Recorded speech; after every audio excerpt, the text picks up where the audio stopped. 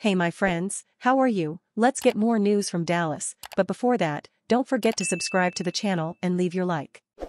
Aaron Rodgers and the Dallas Cowboys makes sense, says journalist. Peter King, one of the NFL's most respected journalists, spoke about the future of Aaron Rodgers and the possibility of him joining the Dallas Cowboys. Before naming the Dallas Cowboys team, he laid out some possible scenarios for the four-time regular season MVP. Teams like the Seattle Seahawks, New York Jets, and Las Vegas Raiders were cited. All these teams are having big questions about the quarterback position.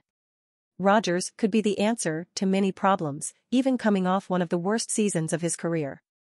His talent, efficiency, and production make him one of the best quarterbacks in the NFL.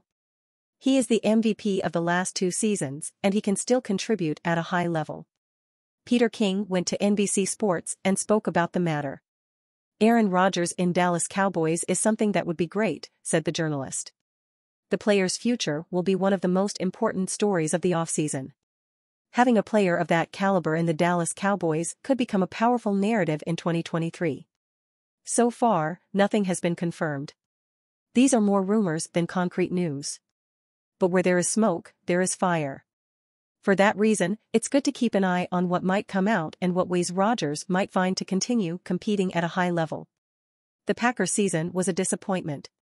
The Vikings won the division, the Lions won more games, and they missed the playoffs.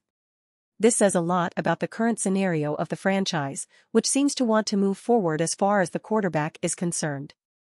After the 2022 season concluded, the message for those concerned over Jalen Tolbert's disappointing rookie season was, relax. Tolbert was an especially green prospect, making the jump from South Alabama to the Dallas Cowboys. Him becoming a weapon should have been expected to take some time. Yes, more was expected than the 2 receptions for 12 yards he totaled, but those struggles were certainly understandable.